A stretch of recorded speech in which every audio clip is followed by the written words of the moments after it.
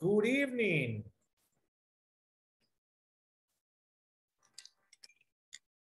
Good evening, teacher. How are you? Perfect. A little bit tired. Yes, it's Friday, and after a week, you know, your body feels tired. It's normal to feel tired on a Friday. How was your day?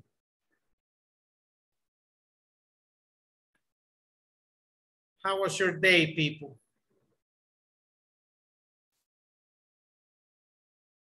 ¿O no tuvieron día? A little busy, bit busy, a little bit busy. A little bit busy, very good. All right. Okay, welcome back. Thank you for being punctual. Thank you for being responsible. What's today's date? What's today's date?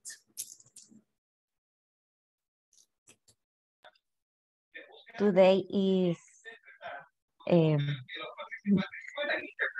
Friday.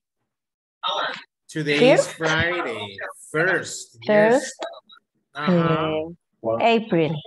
Okay, April 1st. April 1st. Yes. How do you spell Friday, Andrea? F-R-E-I-D-A-Y.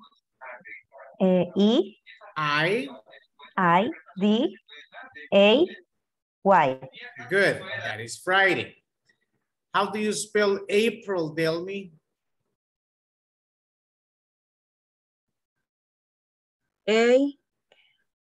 A-P-R I-L. Good. So, and what is the date, Elsa? The date. Can you hear me, Elsa? Yes, yes, teacher. Hi. Good night. Good evening. Hello, good evening. Is What's first. the date? First. How do you spell first? First, F-I-R-S-T. Good. F-I-R-S-T. And what's the year, Ruben? 2022. 2022. Very good. So today is Friday, April 1st, 2022. Very good. Let's talk a little bit about yesterday, just to make sure that we are on the same page. What topics did we cover? The numbers. Numbers. Cardinals or ordinals? Or both?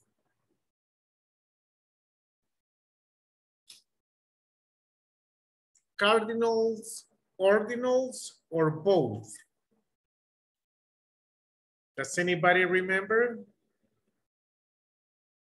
Do you remember that I shared an image with you about the month? ¿Se acuerdan que compartí una imagen sobre un mes? Were they cardinal or ordinal?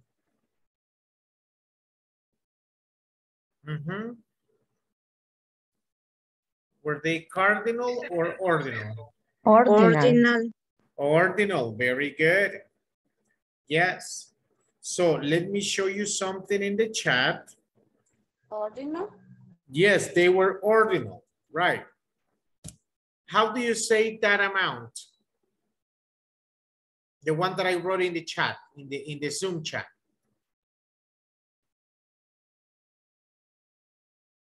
How do you say that one? How do you say 1001 in English?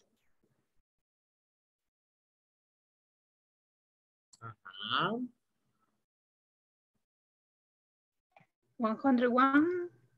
100 or 1,000? 1,000.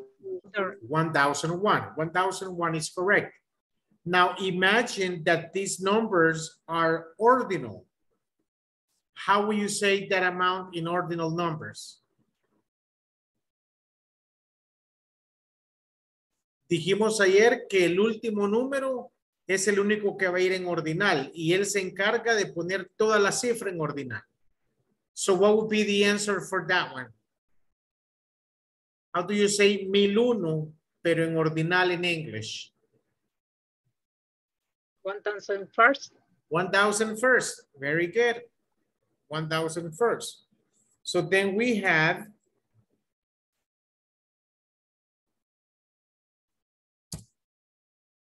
how do you read that number in Spanish? 21,852. Very good.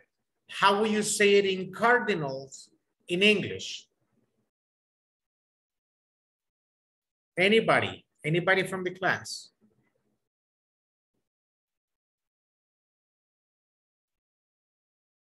Uh-huh.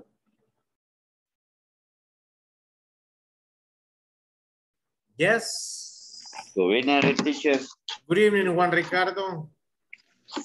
So how do you say 21,852 in English, in cardinal numbers? 21,000 Uh-huh. 850 seconds. 50 seconds si fuese ordinal, 52 si fuese cardinal. Very good. So 21,852. If we're talking about cardinals, 21,852 si estuviéramos hablando de ordinal. Any questions or comments?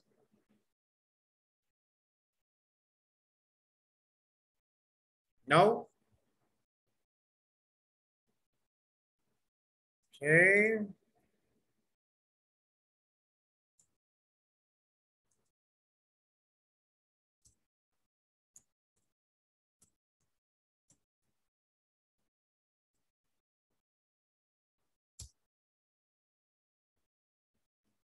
Okay, so let's do those two exercises, 73,003 y 1,835,007. In ordinal numbers. Ordinal numbers. Ahí estamos. Let's go.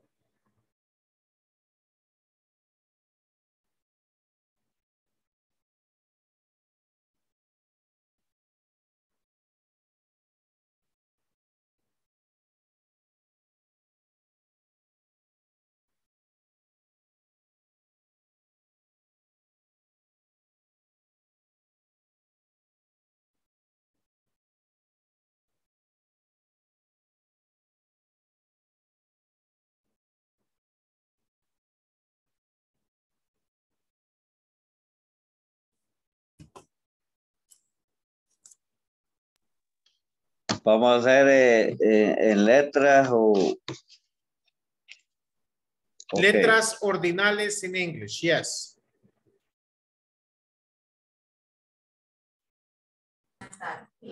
Good evening, teacher. Good evening, everybody. Good evening, Noemi. How are you? Fine. Acabo de venir de una clínica, de la clínica de Santana, de pasar consulta al licenciado, así que disculpas por venir tarde. Don't worry, Noemi. Don't worry. Thank you.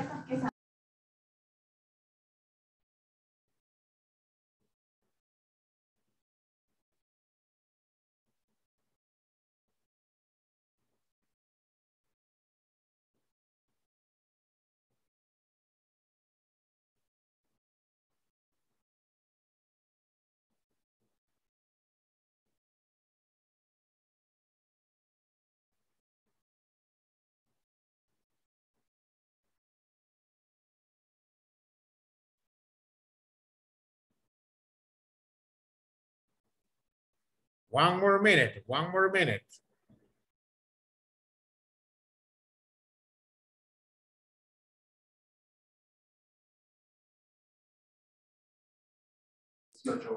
Sorry, teacher. What are we doing? I have two amounts in the Zoom chat. 73,003 y 1,835,007. You have to write it in ordinal numbers in English. Okay, thank you. Good.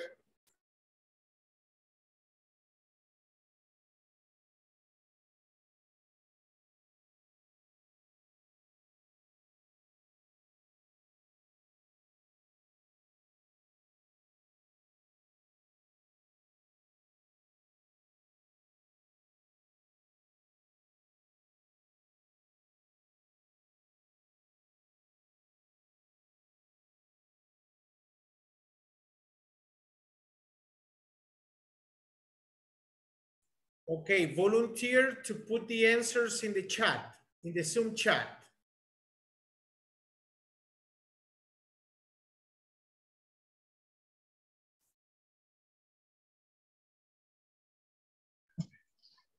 $73,000 number. One more time, Juan Ricardo.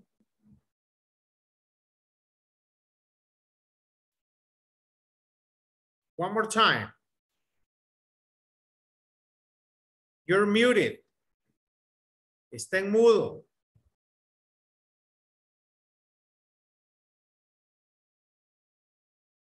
Mr. Norman. Okay. 73,000 Very good. 73,000 Como puede ver, el último 3 convierte a toda la cantidad en ordinal. Only the last number. Only the last number. And what is the other one? 1,835,007.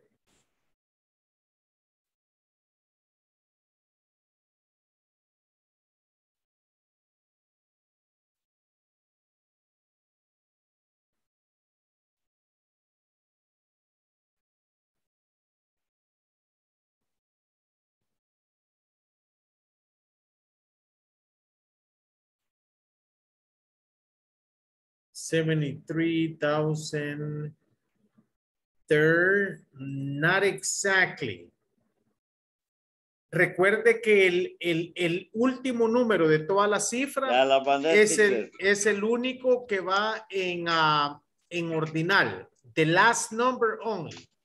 Entonces, el 73,000 se queda normal. The only ordinal number is the last one. 1,835,035 what? Remember, the same sequence that we say numbers in Spanish, we use exactly the same sequence in English. 1,080,000, nope. It's not 80 porque estuviera diciendo 80. ¿Y qué dice la cantidad? ¿1 millón qué? ¿1,080,000 o 1,800,000? 1,803,000. No, 803 no. No, perdón. 1,000,000. Ajá. 835,000,000. No. Espérenme. 1,835,007. Very good. 1,835,007.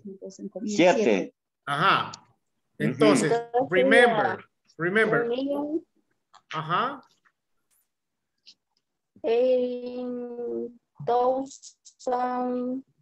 8,000 or 800? 100. 100. 100. Ajá. And 70.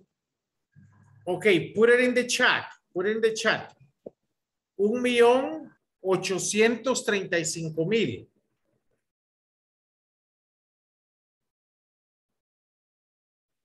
Okay, good.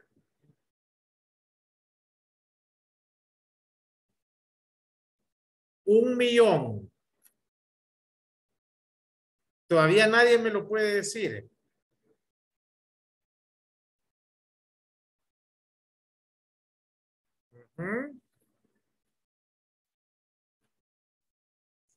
Imagine if I gave you a quiz today. Imagínense le dieron una prueba ahorita.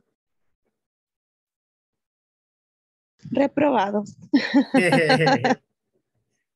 But that's not the idea. The idea is that you pass the evaluation. Okay, people. A ver, ¿quién se atreve? Teacher, me. Okay, go ahead.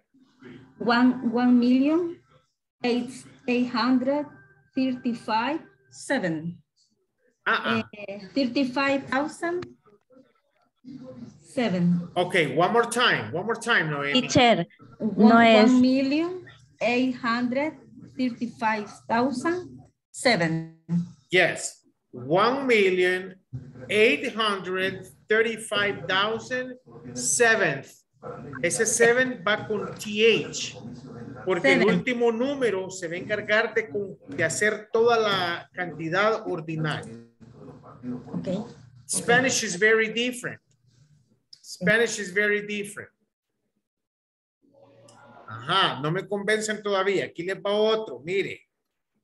Así como lo dijo Noemi al final, así debe de tenerlo todo. Se lo voy a repetir. Dice 1,835,000. 35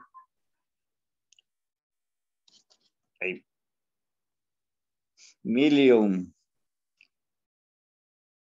1,835,007. 1,835,007. Okay, let's practice a little more.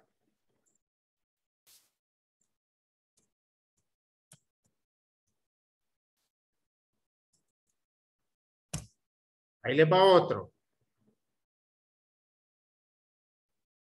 Remember, si lo puede leer en español, lo va a poder decir en inglés. Solo ponga la atención donde ve el 100, donde ve el 1000, donde ve el million. Go ahead.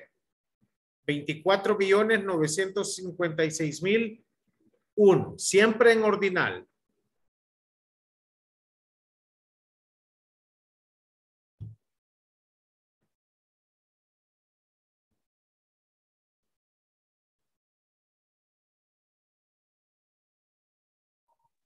$24 million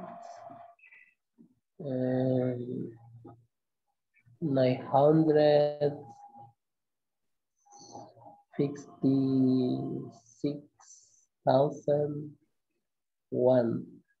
One or first? First. First, very good.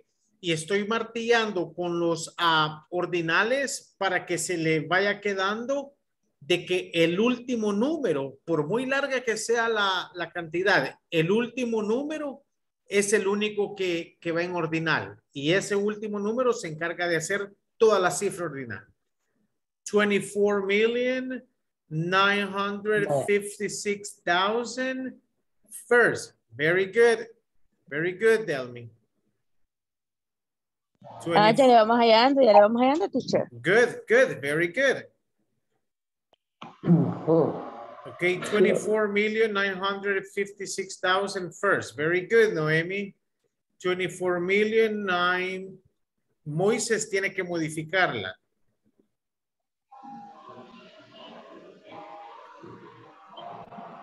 Okay. Does everybody agree with Delmi and with Noemi? Delmi and Noemi have the right answers. You should have exactly the same. Thank you, teacher. Yes, usted puede decir, pero solo en un número me equivoqué. Un número que ponga malo no pasa la transacción.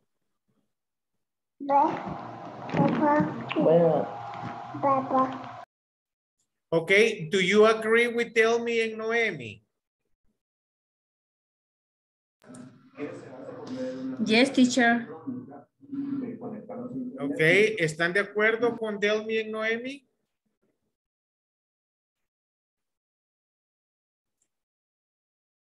Yes. Todos deberían de estar enviando lo que escribieron al chat. Yes, teacher. Ok, aquí vamos con el último.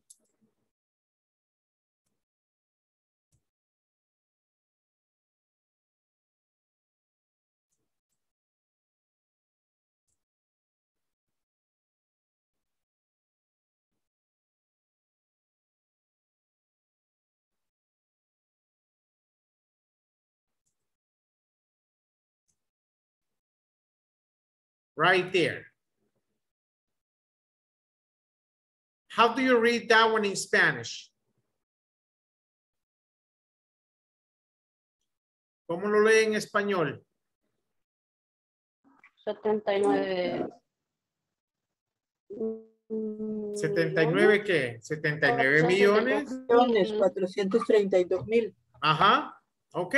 Piece of cake. Write it in English.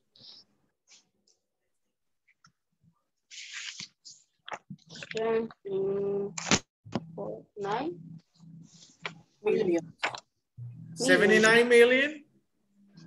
4,000. 400. 32. 79, No, it's not 79. It's not 79, Juan Ricardo. no, no. Ajá. Someone else? Y la pronunciación del siglo, entonces, del 1000, ¿cómo quedaría? Ajá. You tell me. Usted dígame. 79,432,000. El 1000 termina en TH. 79.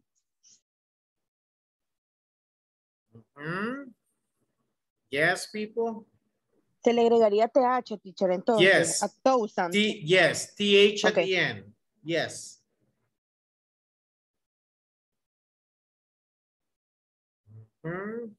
Recuerde, por A o B razón, usted se ausenta. Ahí está el link donde usted puede ver la clase, el video. Entiendo que todos tenemos otros compromisos y inconvenientes quizás, pero ahí está el link para que mire la clase.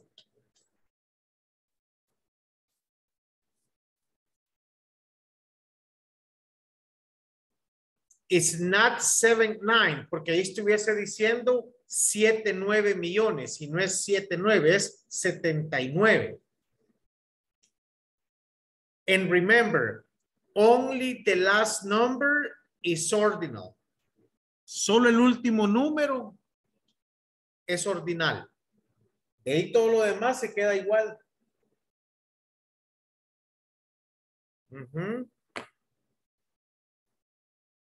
79,432,000. Very good. 79,432,000.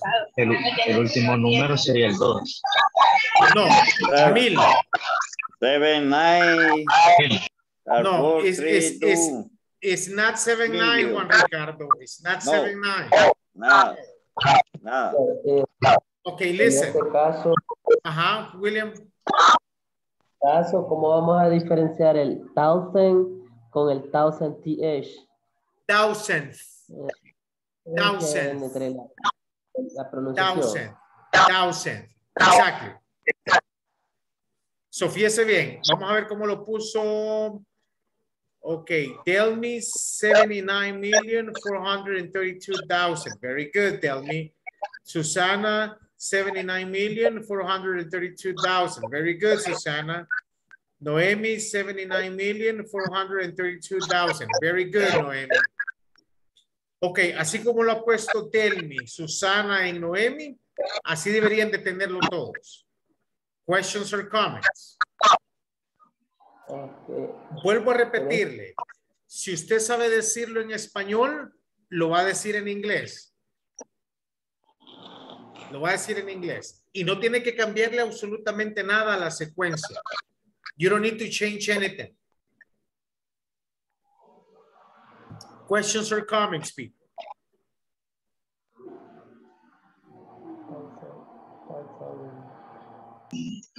Teacher, Yes, entonces me dijo que en la parte de donde dice 1000 sería el ordenado. TH. Porque la regla es que el último número es el único que va a ser ordinal. Y ese último número se encarga de que toda la cifra quede en ordinal.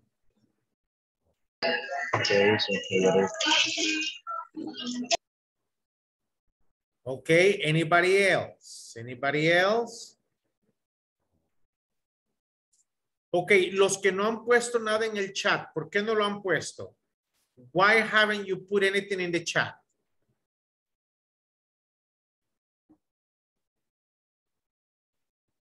Remember, mistakes are necessary. Mistakes are part of the learning process. Los errores son parte del proceso de aprendizaje.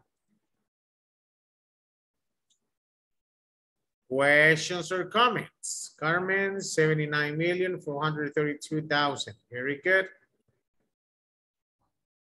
Questions or comments?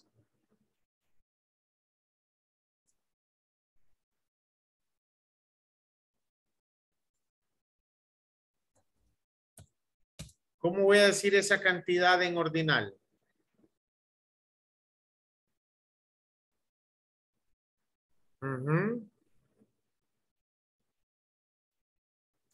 En cardinal, ¿cómo la diría? How will you say that in cardinal numbers?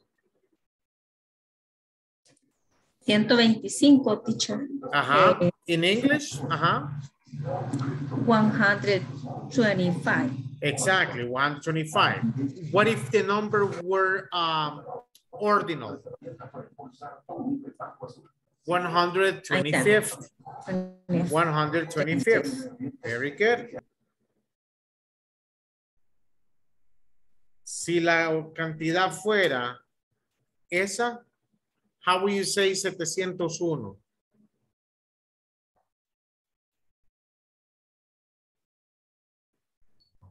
Hmm? 701 in English, people? 701st. 701st. Si es ordinal. Y si es cardinal, usted diría 701. Pero como dijimos, por muy larga que sea la cantidad, the last number is the only number in ordinal.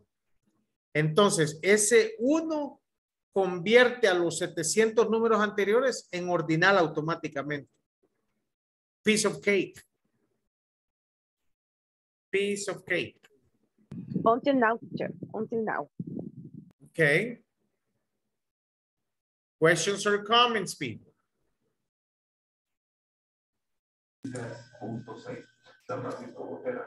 No? Okay, let's continue with the book. What was the last topic we covered yesterday? Do you remember? Simple present. Simple past. Simple past. Very good. A second. Ahí está, right there.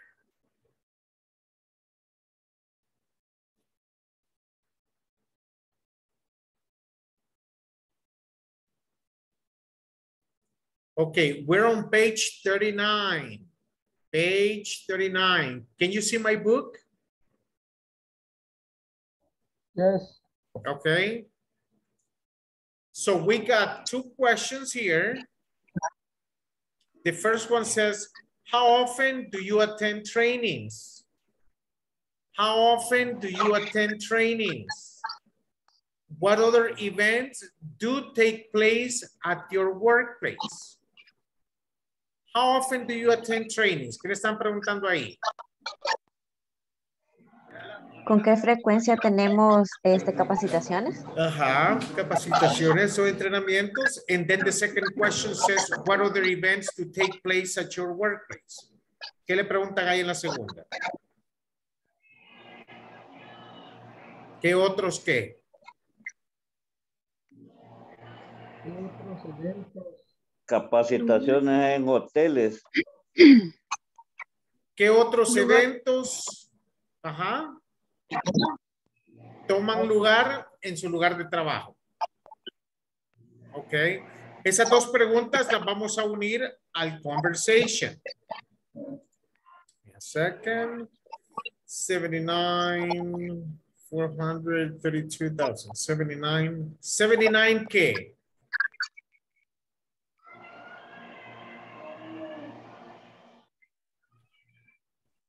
Decía 79, ¿qué decía? 79 millones. Okay, anyways, listen carefully. I'm going to read the conversation. Then it's going to be your turn. Pay attention to the structure that we're using. Pay attention. Oigo interferencia, entonces los voy a poner en silencio a todos. Listen carefully. Lana and Lorna. Okay. Hey, Lorna, how are you? Did you attend the training last week? Lana, yes, I did. The training was awesome. It was at the new hotel. Sounds great. Tell me everything about it. Was it difficult? Well, it wasn't that difficult, but it was very challenging. Many international speakers came. No kidding. Who were the speakers? Let's see, Andrew Johnson from England and Magali Zanini from Brazil. I love Miss Zanini. She was the first international CEO to visit our company 2 years ago. You're right. Questions? How do you say letras negrillas in English? Were, wasn't, was. Bold letter. Bold letters. Bold letters. And in this particular conversation, what do the bold letters indicate? Once. What do the bold letters indicate? Did you attend the training last week? Okay, but they're making emphasis on what? The past. Exactly. Okay, the past. In the past. Did you attend the training last week? ¿Qué le están preguntando ahí? Que si asistió a una capacitación la semana pasada. Exactly. Fíjese bien, para hacer esa pregunta de atender o de asistir, lo cual es un verbo de acción, we use auxiliary did. Y el main verb o el verbo principal siempre se va a quedar base form. Y esto es para todos los verbos, para toda pregunta que usted haga en pasado simple. Si es una acción, sorry, you need to say did. Pregúnteme si envié el correo. Did you send email? Did you send the mail? Pregúnteme si terminé.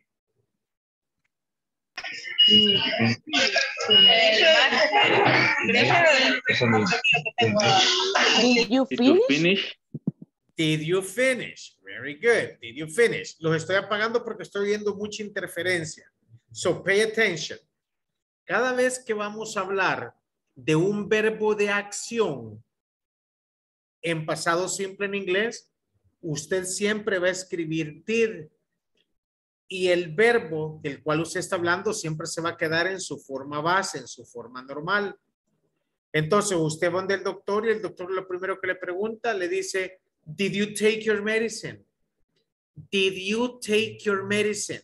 ¿Qué le está preguntando ahí? Si se tomó las medicinas. Ajá. Ok. Y para responder, did you take your medicine? Usted simplemente puede decir, yes, I did, or no, I didn't. Yes, I did, no, I didn't. Y esto aplica para todos los auxiliares, todos los modales con los cuales usted está haciendo una pregunta. Will you go to the party? Will you go to the party? ¿Qué le estoy preguntando ahí? One more time. Está la fiesta. Vamos Will. a ir a la fiesta. Que sí, voy a ir a la fiesta. Ajá. Will is what we use for future. Will you go to the party? Yes, I will. Yes, I will. Entonces, el auxiliar o el modal que se está ocupando en la pregunta, ahí se responde de manera corta. Le responde Lorna. Lana, yes, I did. The training was awesome. El entrenamiento estuvo genial. Estuvo genial. Action or condition. Estuvo genial. Estuvo caliente. Estuvo helado. Action or condition. Condition. Condition. Entonces, fíjese bien cómo va entrando el was. Was and were son el pasado del verbo to be. Was and were. Remember, it's were, not where. Voy a poner algo aquí, fíjese bien.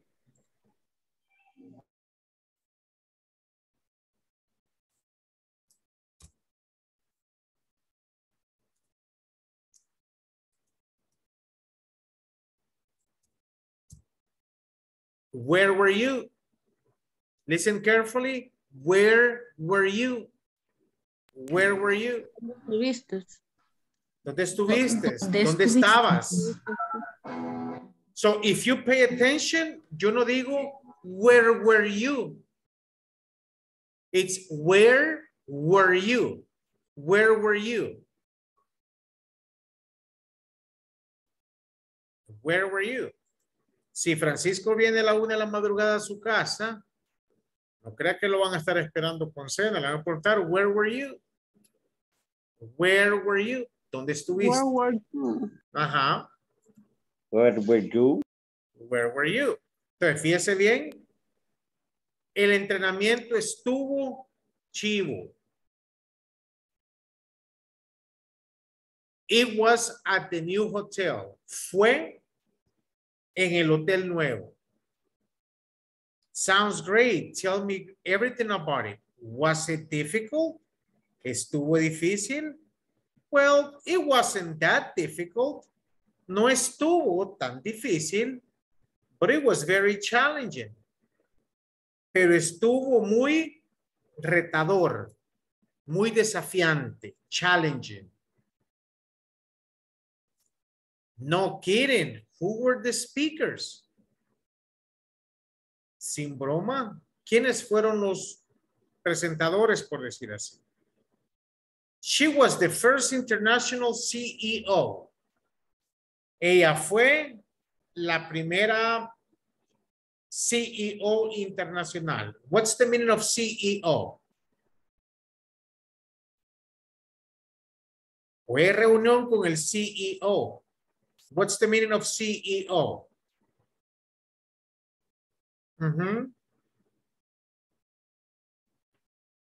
Anybody? Búsquenlo ahí en internet.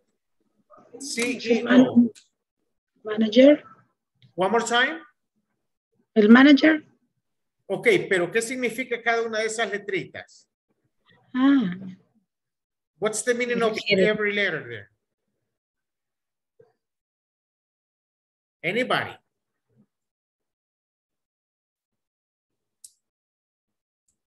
Chief Executive Office. Very good. Chief Executive Officer. Ahorita se los escribo. Chief Executive Officer. Chief Executive.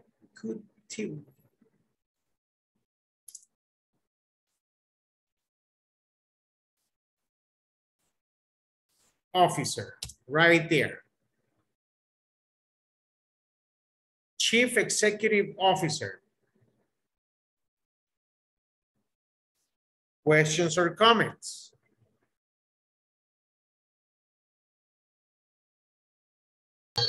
In Spanish, what is meaning? What is Excuse the me? meaning? Oh, ese es el gerente general o el presidente de la compañía. Muchas veces puede ser el dueño. Pero es la máxima es la máxima autoridad en una institución. Chief Executive Officer. Gerente general. Ok. CEO es un ejemplo de acronym. Do you remember the meaning of the word acronym? What's the meaning? What's an acronym? Es una abreviación. Abreviación, anda cerca. Por ejemplo, AFP. ¿Qué sería algo que está parecido a una abreviación? Siglas. Siglas, very good. Acronym significan siglas. Usted dice, mi hermana trabaja en el ISSS. Todos salvadoreños saben qué es el ISSS. ISSS is an example of an acronym.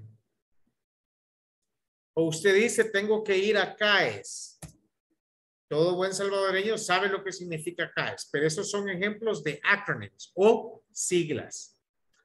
So, CEO is an example of an acronym. Son siglas. Questions or comments?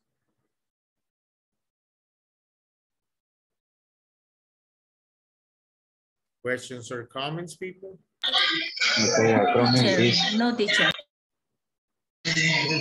what is the meaning the acronym? Excuse me?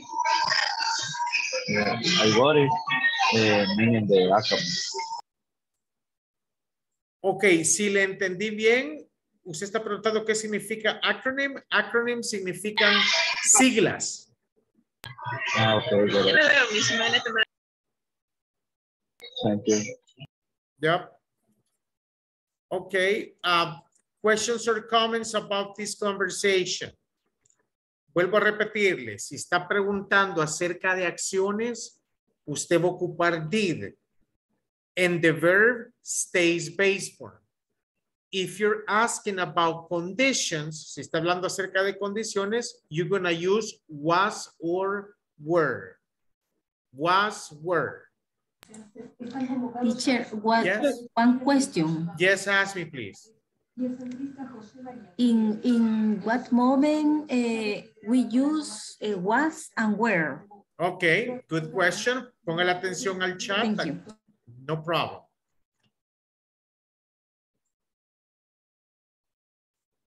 Okay.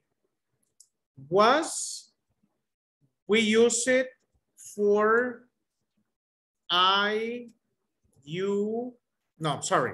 I, he, she, it. Ahí vamos a iniciar con eso. Ya le voy a explicar. Was solo lo ocupo con I, he, she, it. Were, not where, were, lo vamos a ocupar con you, we, and they. Entonces, quiere decir, si yo estoy hablando de he, she, it o de I, yo tengo que ocupar el was, que es el pasado de am, is. Si yo estoy ocupando you, we, they, entonces debo de ocupar el were, que es el pasado de are. En presente tenemos am, is, are. Do you remember am, is, are? ¿Se acuerdan de am, is, are? Yes, el verbo to be. Ok, son las tres formas del verbo to be en presente. Ya en tiempo pasado solo llegan dos, was and were. ¿Por qué razón? El am y el is se juntan y aparece was. Y el pasado de are is were. Teacher, other question. Yes. En el caso Lana, que dice no kidding. Ajá. Who were the speakers? Ahí se está refiriendo a varias personas, no solo a uno, ¿verdad? Vamos a Por ver. eso es who No were kidding, who were the speakers? ¿Quiénes fueron Fueron, está en plural. Who were the speakers? Okay. Okay. Ajá. Good. Thank you. Entonces, fíjese bien. Usted va a decir, how do you say entrevista de trabajo en inglés? Interview job. Job interview. Very good. Job interview. You say, how was your job interview?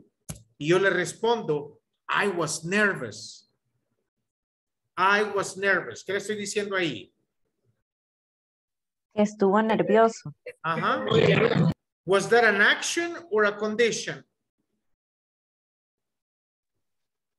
Condition. It's a condition. Lo que usted estuvo haciendo, mordiéndose las uñas, tronándose los dedos, caminando, sudando, esas ya son acciones. Pero cuando usted dice, I was nervous, estuve nervioso, that's a condition.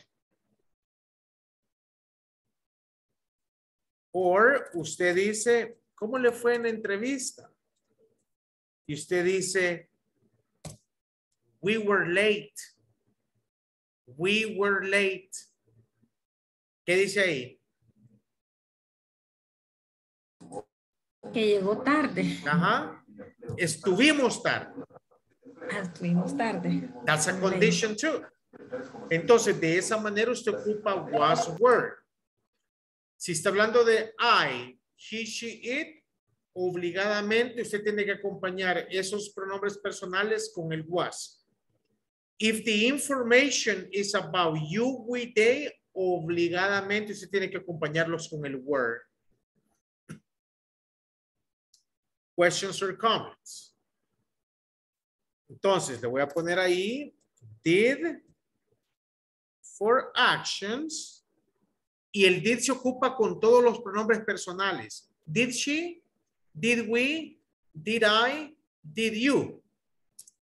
Did is for actions. Was and were are for conditions. Mire, fue a San Miguel. Sí, sí fui. ¿Y qué tal estuvo? It was hot. It was hot. ¿Qué dice ahí? It was hot. Estaba caliente. Estuvo caliente. Estaba caliente o estuvo caliente. Questions or comments?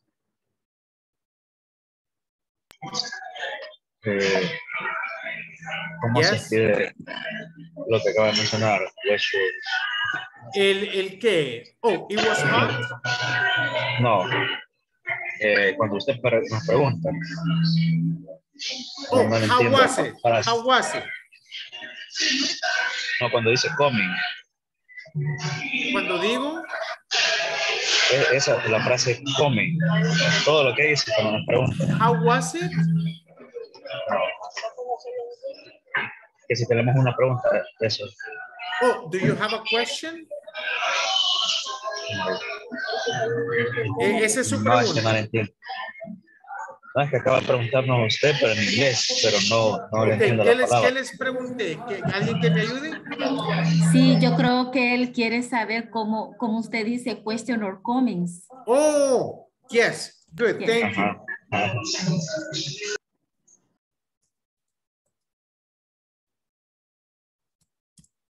Questions or comments? Ahí está escrito ya. Questions or comments? Yes, okay. Y mire, y eso sucede mucho, que usted oye la palabra, dice, pero quiero ver cómo se escribe. That's good. Okay. Teacher. Yes. En el caso de was and were, o sea que en español puede decir lo mismo como estaba y estuvo. Ajá. No cambia, o sea, puede significar lo mismo. Exactly. Okay. Yes. How was it? ¿Qué le pregunto ahí? ¿Cómo estuvo o cómo estaba? Same thing. Remember that Spanish is more complete. Si usted compara el inglés con el español, Spanish is more complete. Questions or comments? No kidding. What's the meaning of no kidding? No bromes. Ajá, no bromees. No está bromeando. Teacher, entonces no es correcto contestar I were. No, Yes, I was. I I was. was. Okay. Si usted está hablando de you, we, they, sí puede decir were. Okay. Thank you. Good. Anybody else? Anybody else before I take attendance? ¿En qué momento usamos el verbo en pasado? No ocupamos ninguno de estos dos auxiliares, did o was. ¿Cómo no? Cuando usted está hablando en tiempo pasado, si está hablando de acciones, usted debe de poner did. Por ejemplo, yo le pregunto, did you watch the program?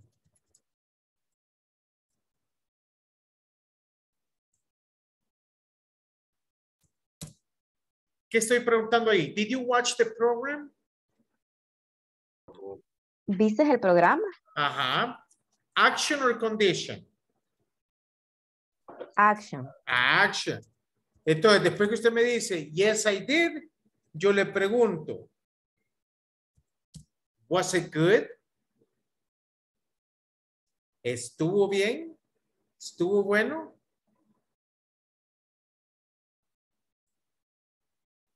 Questions or comments? Entonces, vuelvo a repetirle.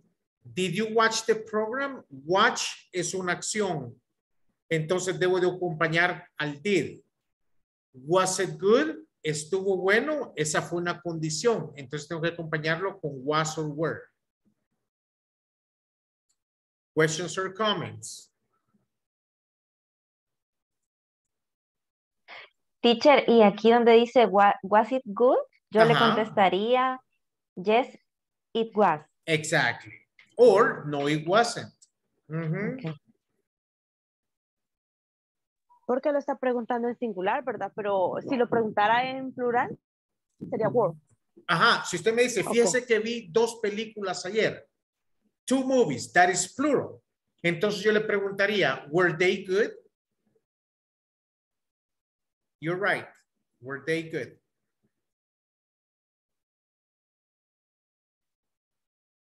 ¿Hay alguna palabra que usted no conozca de esta conversación related with pronunciation or meaning? Relacionada a la pronunciación o al significado de alguna palabra. Para que la lectura sea efectiva, you must understand what you're reading. Debe de entender qué es lo que está leyendo para encontrarle sentido.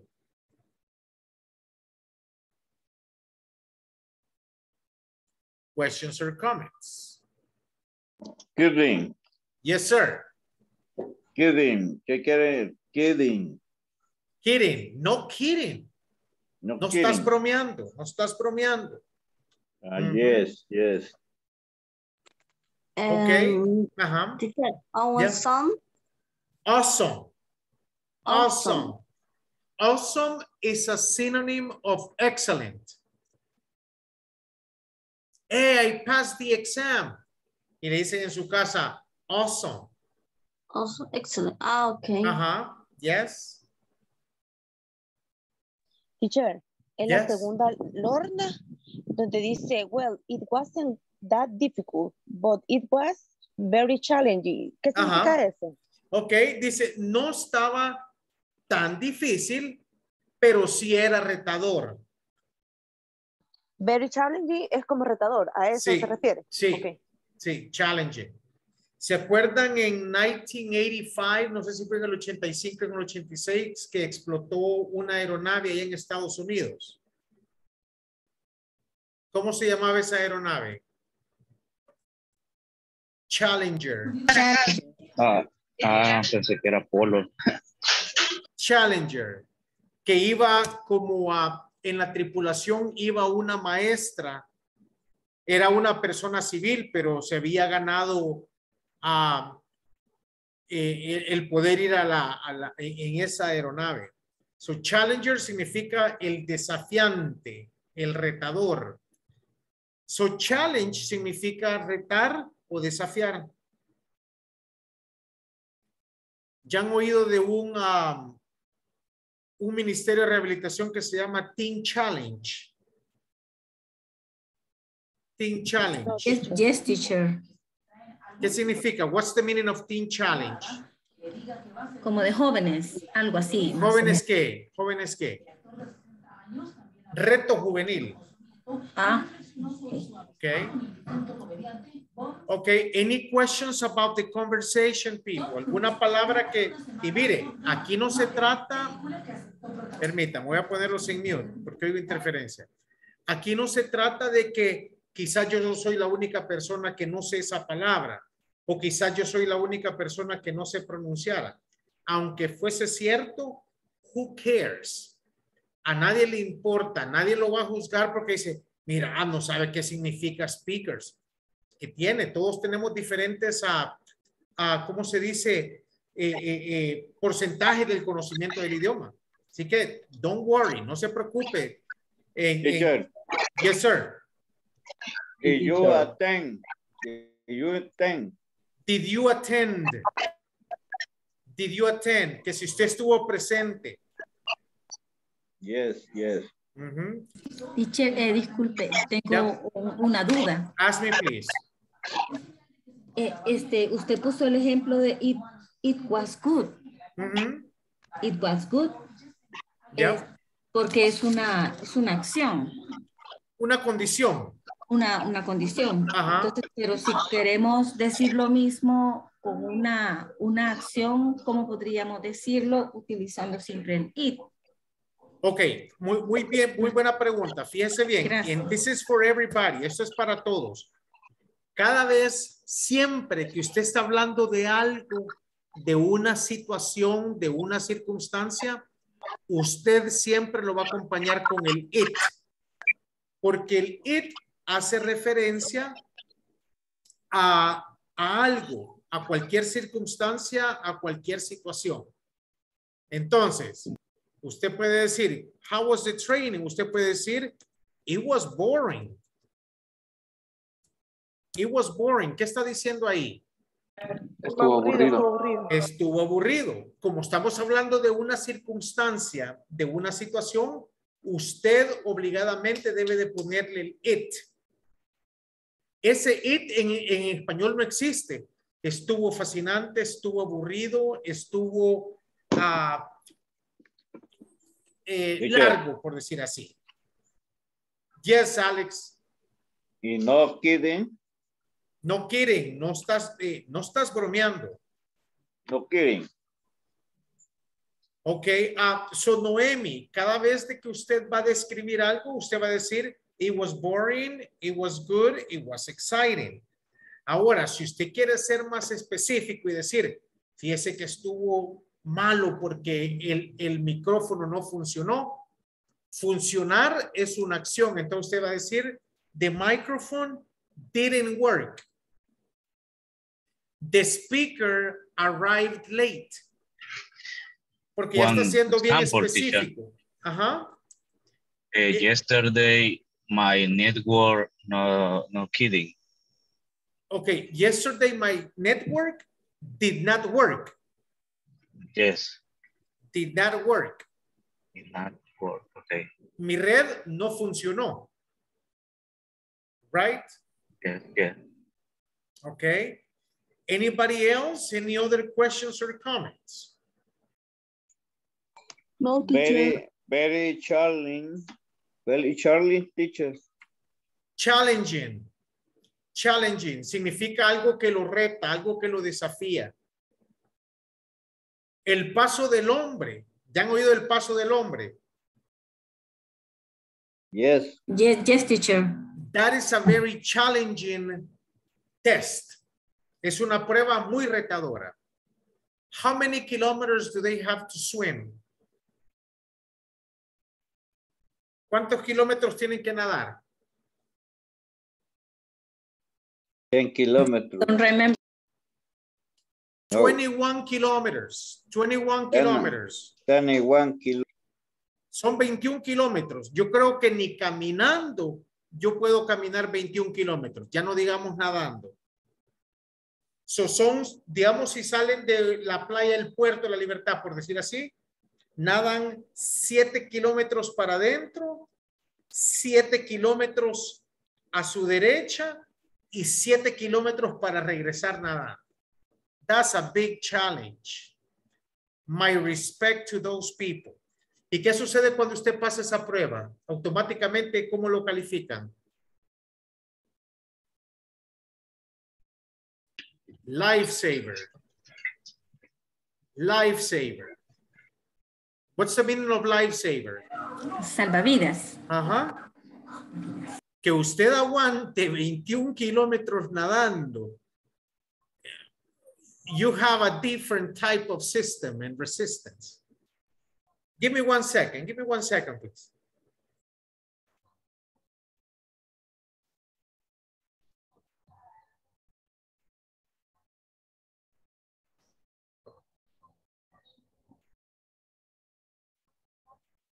So great.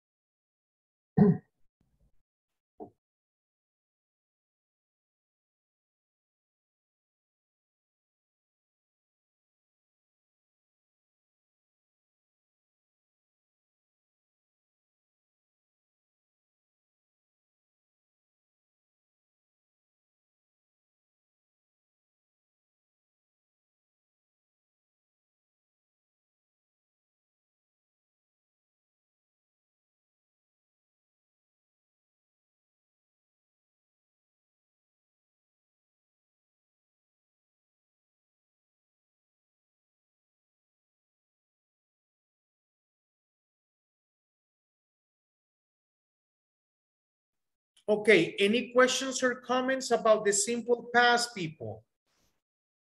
Teacher, Yes, sir. en la oración, many international speakers came. Ajá. Me confunde un poquito porque came es llegó, ¿verdad? Y en el español va antes, vinieron. Ok. O llegaron. Sí, came Entonces, es el pasado de come, que significa venir. ajá, vinieron, pero va al final y no antes. Sí, muchos presentadores internacionales vinieron. La oración está en pasado simple. Entonces, many international speakers, ese es el sujeto o el pronombre personal. Va seguido del verbo. Y recuerde, ¿cuántos tiempos gramaticales hay en inglés? A ver, ¿quién me recuerda? 12 tenses. 12 tenses. Entonces, generalmente nosotros decimos sujeto, verbo, complemento. Pero muchas veces para que la oración tenga sentido, no necesita complemento. Es lo que sucede en este caso. Many international speakers came. Many international speakers es el sujeto. Came es el pasado de come. Y en ese caso es otro ejemplo que no se necesita complement. Ok, gracias. Very good. Anybody else? Any other questions or comments, people?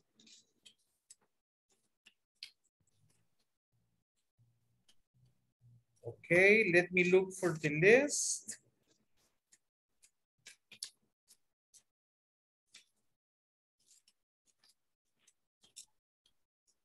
Ya todos les di su nota del midterm, ¿verdad? Now. I mean now. La persona que me envió el examen con los 4 nombres, a esa misma persona yo le devolví la nota y a esa misma persona le hice comentarios acerca de cosas que se pueden mejorar. Ok. Sí, pero yo le reenvié de nuevo y no me contestó. Excuse me. Yo se lo volví a reenviar, pero no me respondió. ¿Cuándo? ¿Quién me está hablando? No logro ver quién me está hablando ahorita. Susana. Susana. Vamos a ver.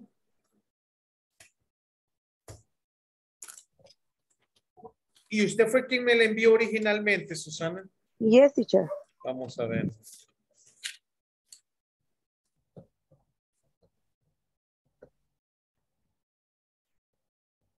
Twice. Ok. Sí, no la tengo acá lo voy a revisar. Porque ayer que pregunté, solamente un grupo me lo volvió a reenviar y ya les contesté. Pero ya voy a buscar su nombre, oye. Ok. Teacher, Yes. pero no, bueno, al menos en mi caso, en el grupo que estaba, no me han dicho qué nota sacamos. ¿Cuál es su nombre de nuevo? Judy Cuellar. Sí, Judy Cuellar, ya le reporté, está con Ellen Barraza, Kenia Ruiz y Elsa Merino. ¿Quién envió el examen de Elsa ustedes? Merino, Mi teacher. pero como no tengo el número. Sí, vaya, No, entonces. teacher, perdón. Lo puse en el chat de aquí que tenemos 10 todos. Sí, sí, ella lo notificó. Pero para hacer la historia corta, tienen 10 en su midterm. Su grupo tiene 10, Judy. Thank you, teacher. Very good. Igual en Okay. mi caso, teacher. What's your name again? Ricardo Alvareño. Pero usted no está en el grupo de Susana. No me recuerdo, había una mujer y porque solo éramos 3.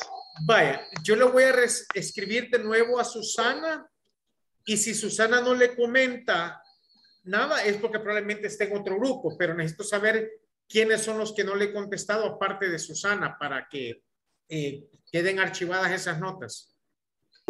Teacher. Ajá. En mi grupo sí me respondió usted con la observación y yo se la compartí al compañero que le había tocado esa parte. Entonces la teníamos que reenviar para que nos diera la nota. No. Solamente porque todos los exámenes que he calificado hasta ahorita, todos están con muy buena nota, excepto pequeñas observaciones, pero no hacen la gran diferencia. Así que espero que el examen que me ha enviado Susana también esté con nota alta. Okay. Esperamos un día, teacher. Yes. Teacher. Yes, Teacher. sir. Yes, sir. Y mi grupo...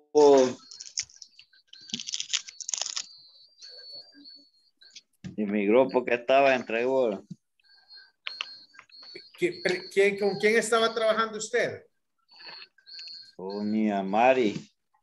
Conmigo, teacher, con Iris. Es el caso que le acabo de comentar, que me respondió con las observaciones, pero la nota no me la dio. Ah, cierto. Ok. Permítame, voy a ver. No le di la nota. No, solo la observación me envió en el audio.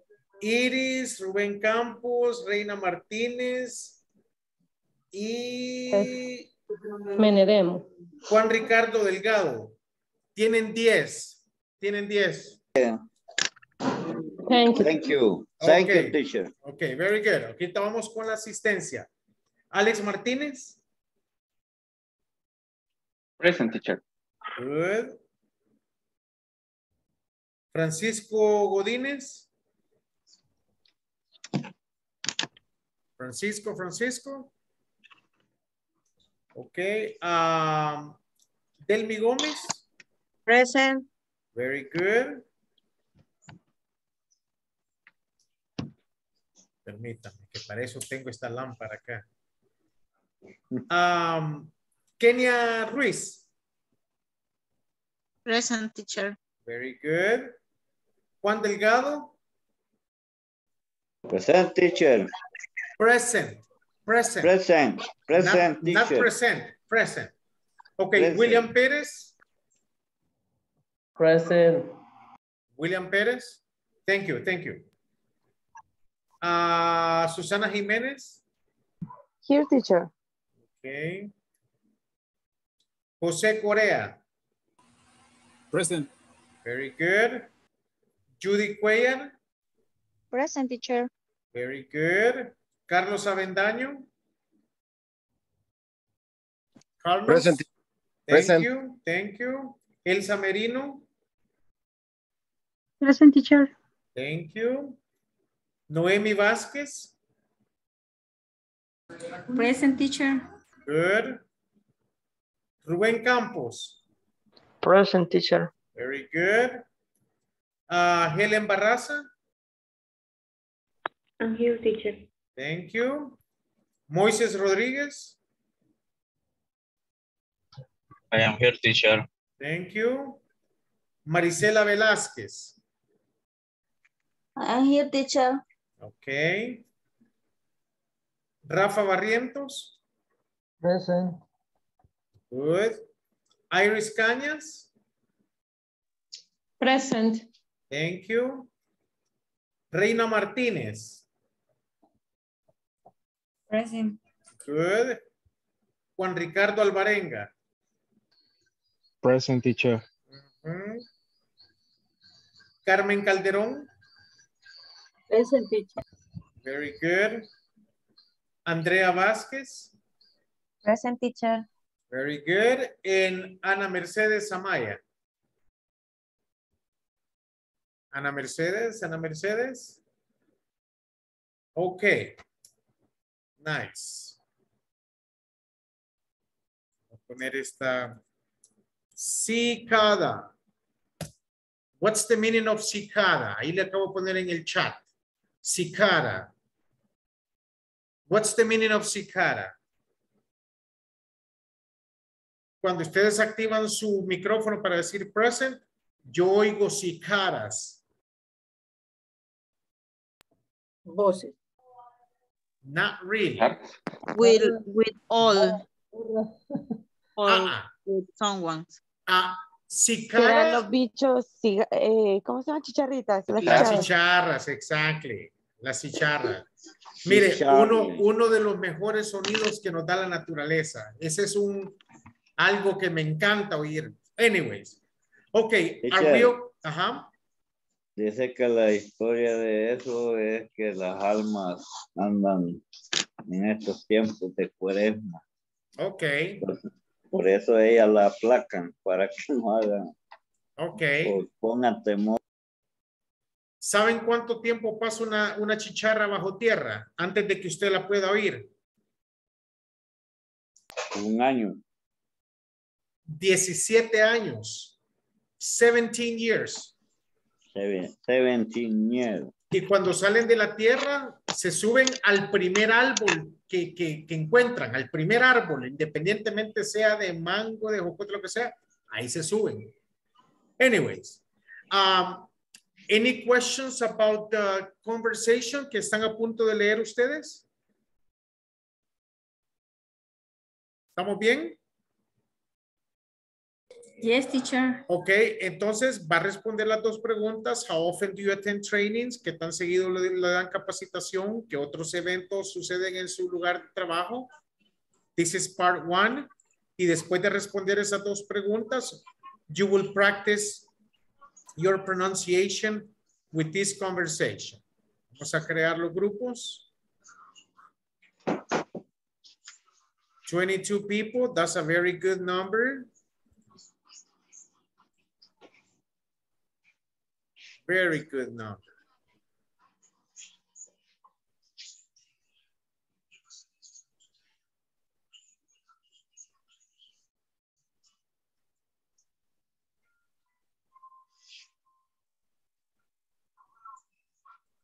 Give me a second. Right here.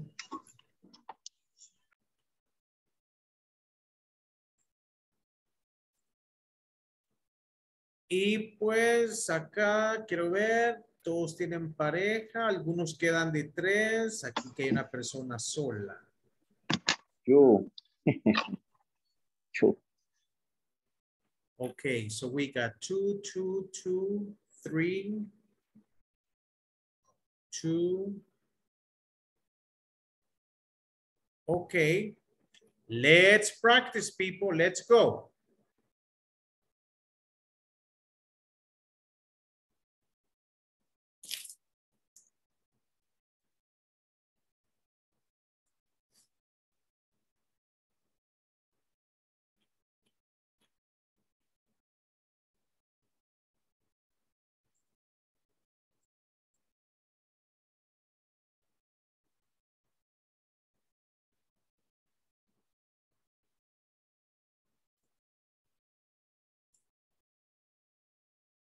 compartir pantalla, please? Sure, sure, right now. Give me a second. Thank you. Sure.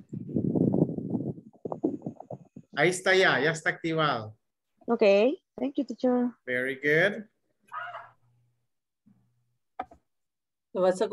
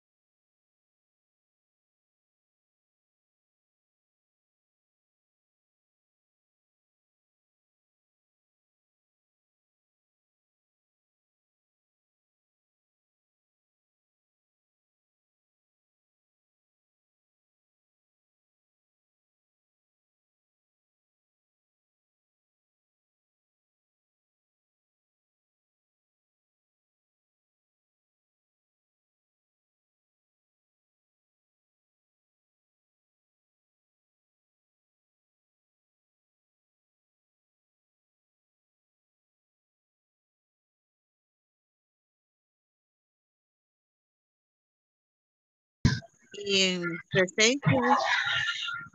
I don't have training presential, but I have the platform and I have trainings in Teams too. Was is difficult. Well, it wasn't that difficult, but it was very challenging.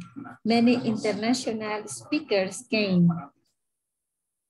Normally, This meeting is being recorded. normally every 3 months.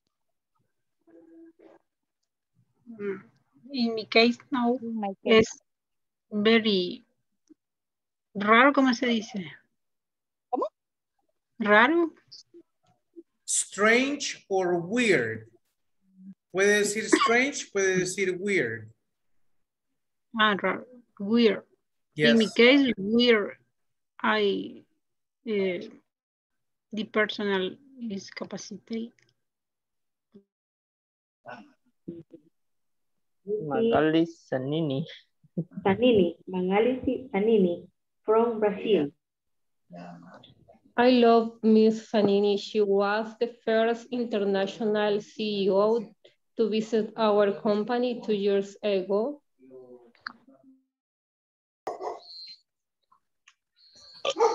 Okay. Hi, Lorna. How are you? Did you attend the training last week? Lana, yes, I did. The training was awesome. It was at the new hotel. So, Rafael, usted o yo. Hey, Carlos, how are you? Did you attend the training last week? Rafael, yes, I did. The training was awesome. It was at the new hotel. Sounds great.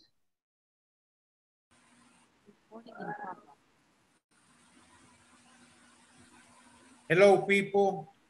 Hi, teacher. How are you? Fine. Fine. Good. Did you finish with the practice? Yes, teacher. Any questions or comments? Not in my case, teacher. Okay, what about you, Jose? No, solo con la pregunta de what other events do take place at your workplace. Okay. Contaría Christmas. Yeah, Christmas party, meetings, cualquier otro evento que se realice en su, in your company, yes. No necesariamente, teacher, o sea, de trabajo. Pudieran ser así como dice José, pues, fiesta de qué, de Navidad. De Navidad, por correcto. ejemplo. Ajá. Ah, ok. Ya, Okay. ya. O cada cuánto ascienden gente en su lugar de trabajo y cosas así. Got it, teacher. Okay, good.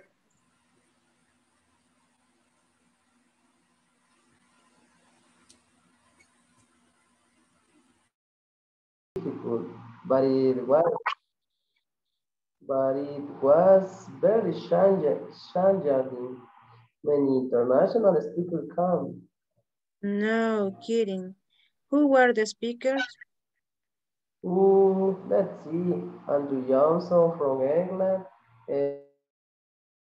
Entonces ahí ven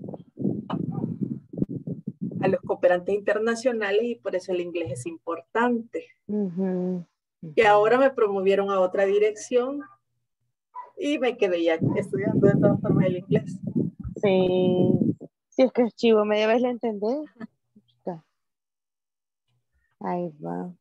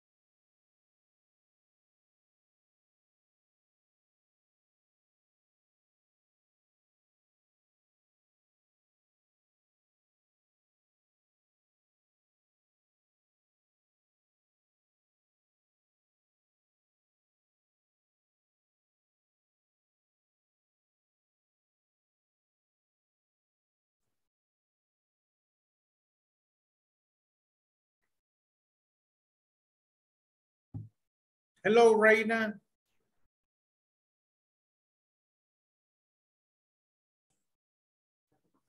Good evening. How are you, Reina? I'm fine, teacher. Very good, good. Ok, vamos a esperar que vengan los demás. Let's wait for the others to come back. You guys are doing a good job. Congratulations.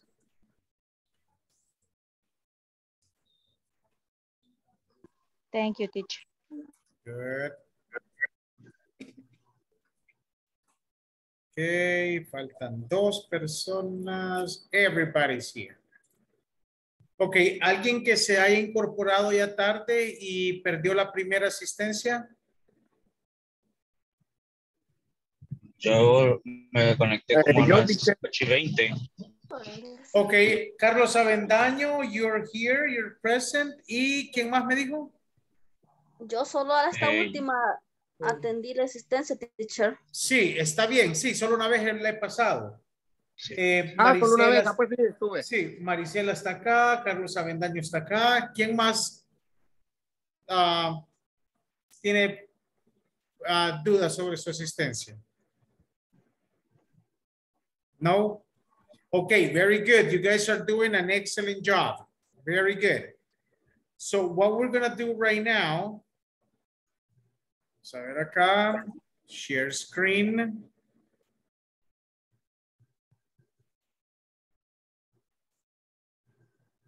Ahí estamos con el pasado simple. Ahorita vamos con la explicación de lo que hemos estado hablando. How to use the verb to be in the past. Use the past. Yes.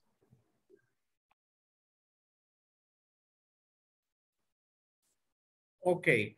The past of be to talk about situations in the past. The simple past, we're talking about actions that are completely finished. Y aquí les pone ahí el libro. Miren, was para I, he, she, it. And were is for you, we, and they. Affirmative statements, the training was very helpful. All the employees were happy to attend. Negative statements, it wasn't difficult. We weren't unwilling to help. Got it? So aquí vamos a hacer una, let's see this here. Copy.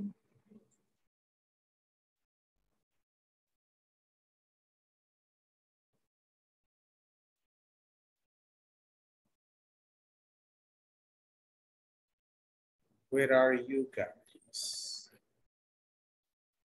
Right here.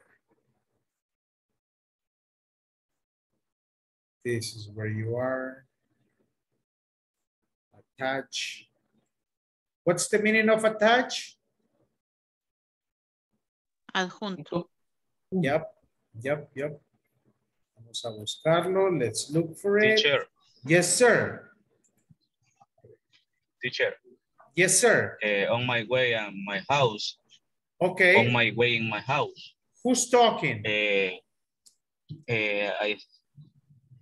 Yo creo que voy a pasar en un lugar que se me va a cortar la cita. Okay, ¿quién está hablando ahorita? Who's talking now? Alex? No, teacher. What's your name again? Moisés. Oh, Moisés. Pedir permiso para desconectarme 10 minutos. Moisés Sí. Alberto Rodríguez Rivera. Okay, good. Yeah, go ahead, Moisés. Es que I'm driving in my house en una zona donde se me corta la señal. No problem, don't worry. Su seguridad es primero. Okay. Okay, sure. Give me a sec. Les acabo de enviar una imagen to the WhatsApp chat. Can you please confirm?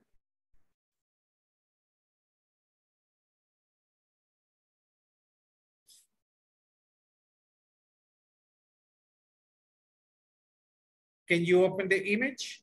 Yes. Yes, teacher. Is simple past. Exactly. So, el ejercicio le da la información en presente simple. What is your mission? Your mission is to transfer that simple present information to simple past.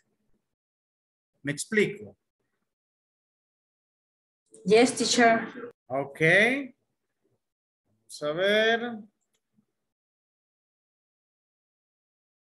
Vamos a hacerlo individual. I will give you 5 minutes. Les voy a dar 5 minutos hasta donde puedan llegar. No tienen que terminarlo todo, but I will give you 5 minutes. Go ahead, please.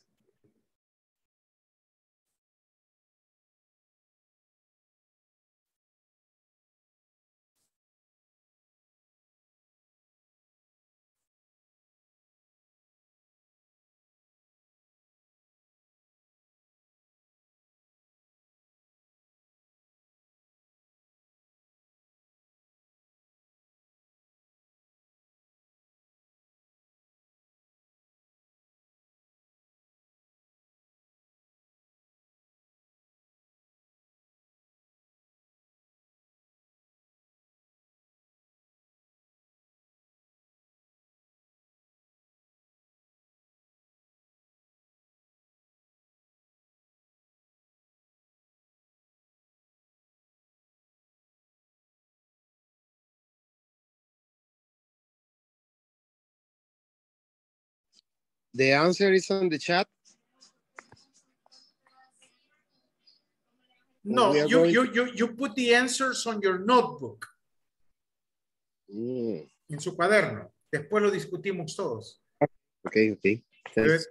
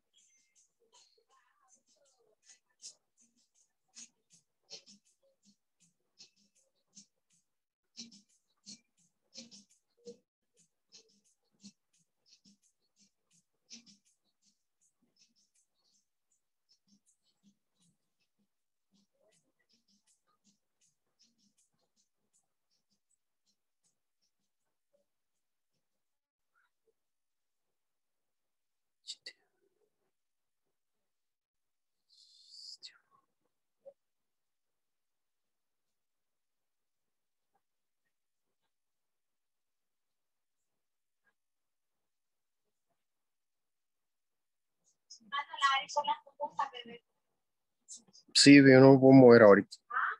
Sí, yo no me puedo mover ahorita.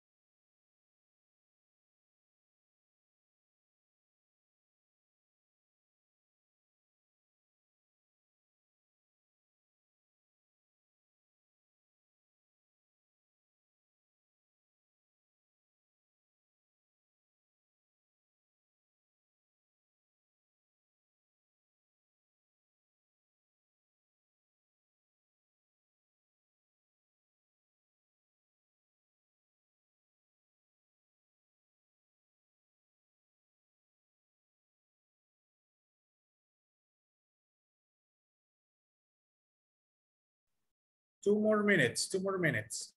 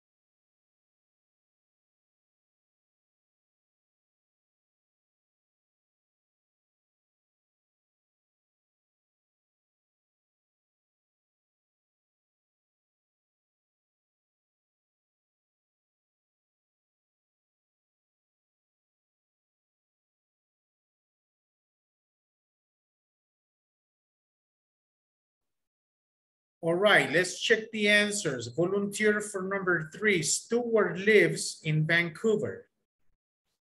What would be the past version?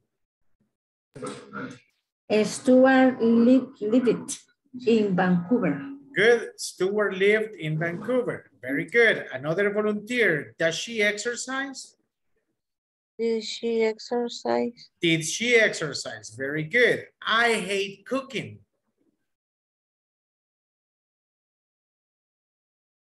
I hate cooking. I hated cooking. I hated cooking. Very good. They play video games. A ver, someone else? They play video games.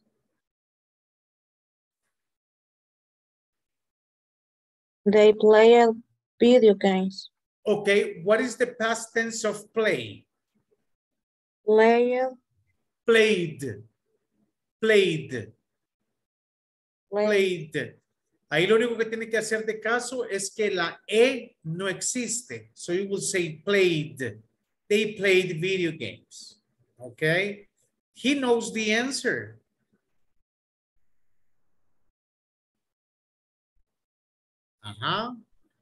What is the past tense of no? No. New. New. New. New. Very good. The past tense of forget? Forgot. Forgot. Forgot. Forgot. Don't study. Don't study. Didn't study. Didn't study. Didn't study. Do they drive? Did they drive? Did they drive? Jenny works at a hotel. Jenny worked at a hotel. Jenny worked at a hotel. Aquí vamos a poner en práctica la clase que vimos hace un par de días donde les mostraba una imagen de cómo se clasifican los ED sounds. Do you swim? Swim. Do you swim? Did you swim? Did you swim? Did you swim? Very good. We don't like the movie. We don't like the movie. We didn't like the movie. We didn't like the movie. Where do you live? Where did you live? Where did you live? Very good. They don't drink tea. They didn't drink tea. Very good. They start class at 8. They start class at 8. They started class at 8. Does he eat breakfast? Did he eat breakfast? Very good. Did he eat breakfast? I don't run fast. I didn't run fast. Good. He has a car. He had a car. He had a car. Do you enjoy sports? Did you enjoy sports? Did you enjoy sports? Very good. Very good. Questions or comments, people? So we use the simple past to talk about actions that are completely finished. There is no connection with the present. Para eso ocupamos el pasado simple, para acciones que ya terminaron y acciones que no tienen ninguna conexión con el tiempo presente. That is the simple past. The past continuous makes reference to actions in progress in a particular time in the past. De igual manera, no tiene conexión con el presente, but with the past continuous estamos hablando de una acción que estaba en progreso in a particular time in the past. So yo le pregunto, what were you doing today at 1 p.m.? What were you doing today at 1 p.m.? ¿Qué le estoy preguntando ahí? I was having a lunch. Good. I was having a lunch. Ahí les pregunto, ¿qué estaba haciendo a la 1? Y Carlos dice, I was having lunch. I was driving. I was calling my wife. I was calling my husband. I was preparing a document. So you're making reference for actions that were in progress in a particular time in the past. Questions or comments about this exercise? Preguntas relacionadas a este ejercicio que acabamos de hacer. Teacher, Yeah. I hate cooking. Passing, simple past is I hated cooking. Exactly. Okay. Exactly. Thank you. Anybody else? Any other questions or comments, people?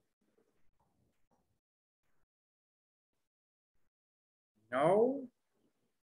No, Okay. teacher. All right.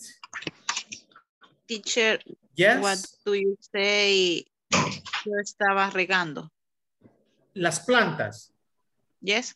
I was watering the plants. Watering. Yes. Okay. Thanks. Good.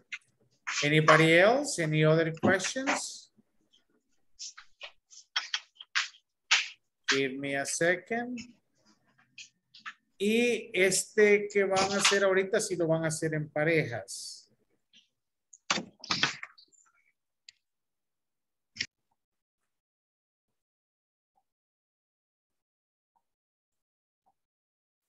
Mire que solo una semana nos va quedando de clase. Congratulations. Past continuous. Give me a second.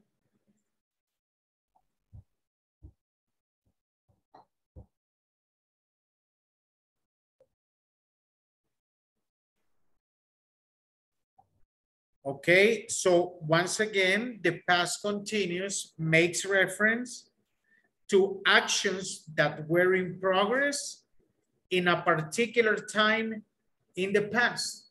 Yo les preguntaba, what were you doing today at 1 p.m.? And Carlos answered, I was having lunch. Los demás que estaban haciendo a la 1 de la tarde, what were you doing at 1 p.m.? I was working. I was working. Very good. I was working. Okay. I was in the hospital. Okay. I was driving. So, but remember, you need to answer with the past continuous. I was having a doctor's appointment at the hospital. So once again, I was driving. I was driving. I, you, we, and they. Was, were, no, sorry. Olvide lo que acabo de escribir. Ignore it, please. You, we, they. Ahí está, mire. You with they. With where? With were. Now, was is con I, he, she, and it. Ok, so aquí están las preguntas. Usted tiene que referirse a las imágenes que están ahí para poder responder bien. Give me a second.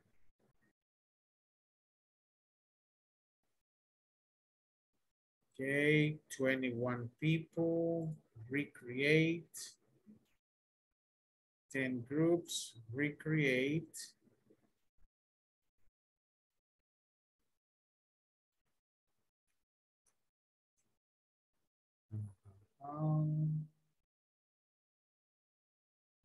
Okay, everybody has a group.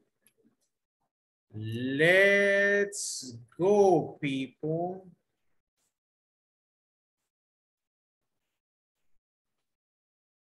Ya casi nos vamos. We're almost out of here. Vayan pensando quién se va a quedar los minutos extras today.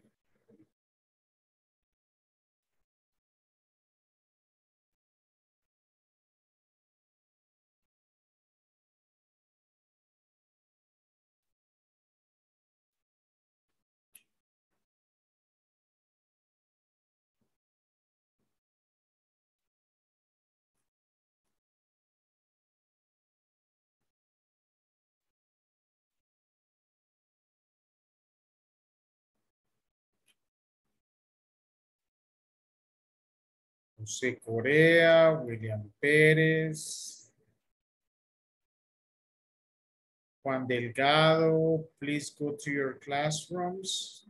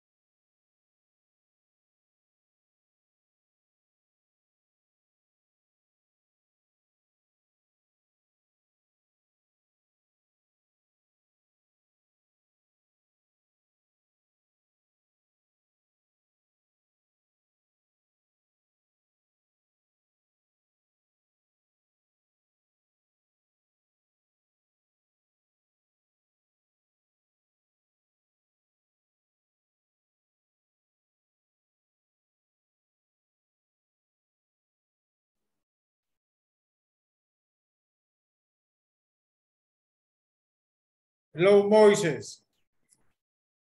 Hello. How are you? I am tired working today. Okay. Yes. Yeah, everybody's tired on a Everybody, Friday. everybody in my house in this moment. Good. Do you work tomorrow? Yes, Yes. I'm working tomorrow. Okay, good. Okay, so who's gonna stay with the extra couple of minutes today? ¿Quién se va a quedar con los minutos extras? Anybody, anybody? ¿Alguien que no se haya quedado de preferencia? Raise your hand si no se ha quedado ninguna vez. Raise your hand, levanten su mano. Los que no se han quedado ninguna vez.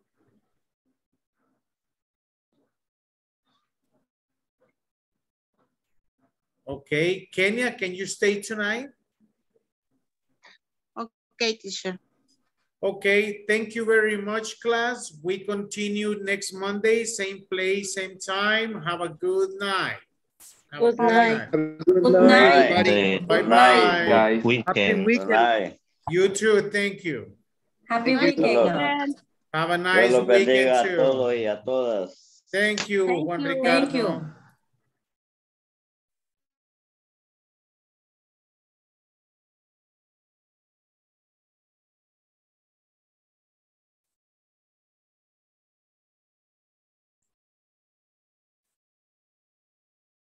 All right. How are you, Kenya? Fine, teacher. Good. How was your day?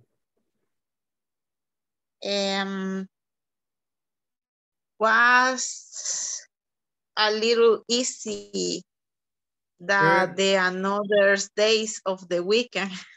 Yeah, yeah. Okay. ¿Dónde me dijo que había aprendido usted inglés, Kenia?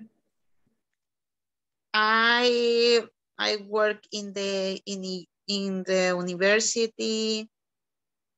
I study in the university. In my company, we have a platform, but I don't like so much. I don't like in the platform. Okay. I prefer practice with another person.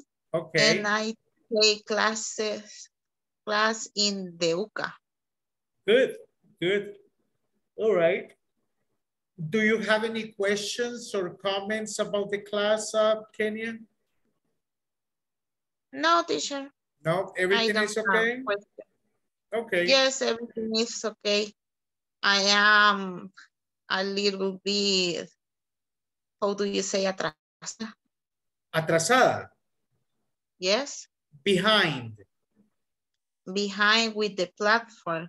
Okay. Because in my work, I have hard days in this weekend, in the last week, but I will try to complete the next weekend.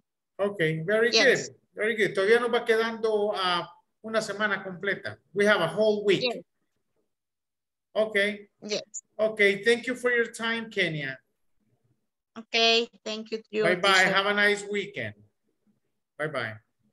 Bye-bye.